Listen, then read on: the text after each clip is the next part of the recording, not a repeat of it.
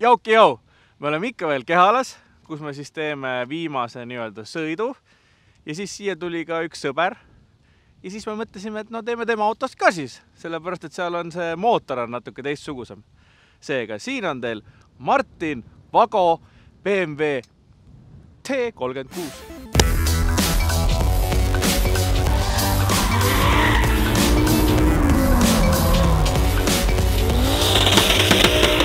Kohe jõuame ka selleni, miks ma ütlesin T36. Mõned juba teavad, mõned juba näevad, aga ennem väljast. Ehk siis väljas on meil siin E36 Coupé, millel on siis Fiberwolfi täis bodykit. Kõik on siin fiiber meil, uksed on metall ja katus on metall, kõik ülejäänud fiiber ja Fiberwolfi toodang. Nüüd alustame siis tagantpoolt, mis me siin näeme. Esimese asjana ilus pleksi siin, ilusti painutatud, mitte mitmest tükist tehtud. Radikas siin taga on meil, peaks olema Land Roveri oma, et Kaak pani eBay's, pani mõõdud ja siis tuli selline radikas talle koju. Ehk siis selline alumiinuradikas, taga on meil ventilaatorid. Luuki me hakka isegi ära võtma, sellepärast et siin taga pole mitte midagi. Kütus osas. Autol on originaalpaak, sellepärast et tegelikult on 36-l on paagi asukoht on maru hea. Ehk siis ta on esi- või tagasillast eespool ja madalal, ehk siis raskuskese on väga mõnusas kohas. Ja seal paagist on teinud siis niimoodi, et ühelt poolt paagist pumpab üks pump teisele poole paaki ja sealt pumpab valbropump edasi vahepaaki. Ja esimene pump on siis selline, mis tohib ka tühjalt käia. Et võib täitsa tühjaks sõita selle paagi ja pumbaga ei juhtu midagi. Siin taga meil on siis vahepaak ja vahepaagis sees on meil siin siis natukene sükene must juba tead aastakene saanud siin juba tead sõitmist ka, eks ju. Et vahepaak ja seal sees on meil 2 AEM 450 pumpa ja kütusetrass AN8 edasi-tagasi. Tagasild, nagu ikka kombeks, E36 tala, E65 differ, VF-i kaikad, 46 suured õõtsad, VF-i poolteljed, alumised õõtsad alla poole toodud, pidurid 330, ehk siis võib öelda, et tagasild on täpselt sama, mis Oliveri autol. Vedustus, feel, suspension ja Kaak ei kasuta ka ühtegi stabikat. Tagasile kõik, lähme esisilla juurde. Ja kuidas ikka sa esisilda teed drifti autol? Helistad Wisefabi, tellid kiti, paned külge, tellid sealt fiili ka, paned külge, pidurid paned jälle 330 omad 46 pealt ja ongi komplekt olemas.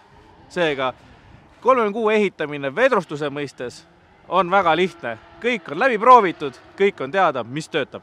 Ja nüüd, mis teeb selle auto huvitavaks? No muidugi, kui sa oled praegu rootslane ja vaatad, siis sinu jaoks on see suvaline päev, on ju, suvaline auto, aga meie jaoks siin Eestis on see ikkagi selline asi, et paljud BMW fännid arvatavasti kukuvad pikali, sest siia on pandud parem mootor kui on M50. Okei, see on vaieldav teema.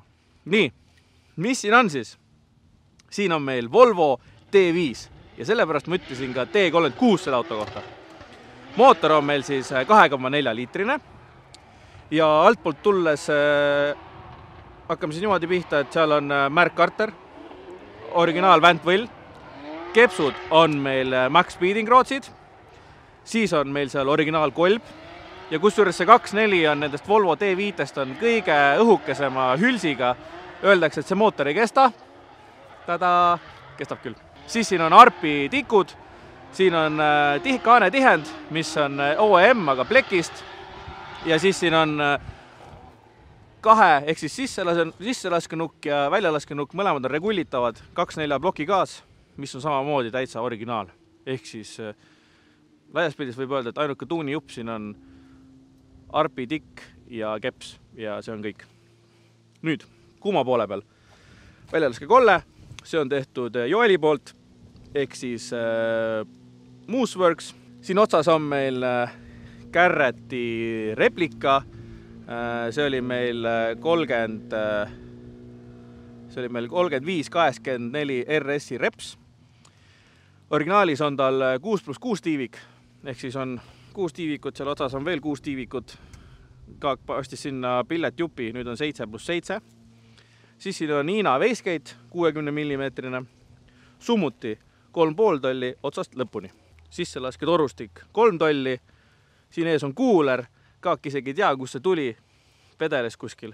Siinpool on meil Hiina blow-off, trossel on BMW V8 oma, mis on siis elektrooniline.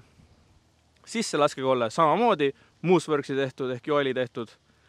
Kütuselait originaal, lihtsalt AN-i otsad keevitatud. Seal on meil Porsche 2200 pihustid, siis on Malloi kütsiirekull ja auto sõidab meil etanooliga, umbes E90 segu. Siin on veel õliradikas ja roolivõimuradikas, ehk siis roolivõimu osas ka, et latt on 36, pump on Volvo. Nüüd paljud kindlasti nägid seda ilusat tükki siin. Suvi performance on kangesti freesinud, ühesõnaga Kaagil oli see pill algselt oli kuivkarteriga, aga sellest oli rohkem halba kui kasu. Ehk viimane kas üritus või paar üritust ta muutis ära, nüüd on pill jälle märkkarteriga. Ja niimoodi ongi, kõige vägevam mootor BMW vahel. Lähme tuppa. Nii, sisse vaadates esimese asjana on meil siin ägedad karbonkatted. Puur on Kaagi enda tehtud. Reegel lubab sul tegelikult täitsa igaühel ise keevitada, et vaadatakse ilusti õmblused üle ja et toru mõõdud oleks paigas.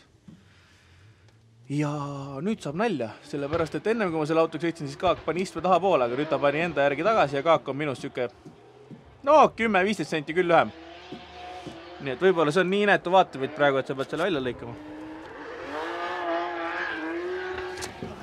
Ja kellel on head nippi, kuidas saada puuriga autosse, võib märku anda, sest üks ei olnud. Oli normaalne või? Vähem. Nii, sees! Meil on siin Sparko istmed, Sparko vööd. Istme taga on tulekustutussüsteem. Sees me näeme, ma hakkasin suure uraaga sisse rääkima. Shifterini jõudsime. Siin on meil ju see Tiltoni 3-kettaline sidur, 725 tolli. Ja seal otsas on meil 3.0 diisli manuaalkast. Aga kurjad keeled räägivad, et Kaagile tehakse juba Soomes Gear Motive'is uut kehukasti. Nii, NP shifter, suvi kässar, suvi pedalbox.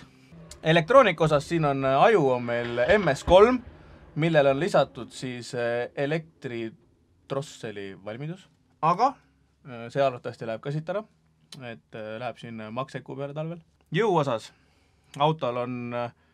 auto teeb siis 1,9 barriga, rattast 450 kilovatti ja 750 newtonit. Ehk siis päris palju. Eriti veel rida 4-st, kus on ainult rida 5-st, kus on ainult keps vahetatud. Ajaloost. Kaak on teada-tuntud seadistaja ja Kaagil on üks üliäge Volvo B1800. Ja siis Kaagil korra juhtus see, et läks külgsi ja pärast pidi natuke seda autot remontima. Ja siis Kaak mõtles, et mul on vaja ikkagi autot, millega trenni teha. Ta ostis ühe 36, hakkas seda otsast arutama ja juhtus see, et siia läks MPT5 raha ja aega ja semipro auto ongi valmis. Ja Kaak on sellega sõitnud äkki nüüd 2 aastat. Ja te olete küsinud ka, et andke Kasparile ka sõita. Oliver oli nii kena, et andis ja Kaak oli ka. Nii et nüüd tulevad klipid siis, kuidas ma salongis siin mähmerdan.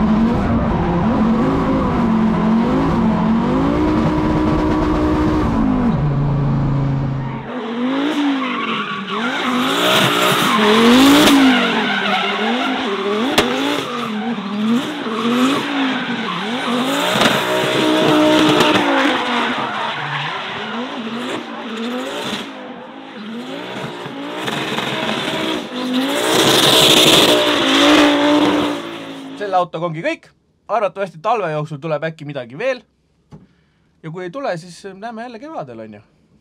Tšau!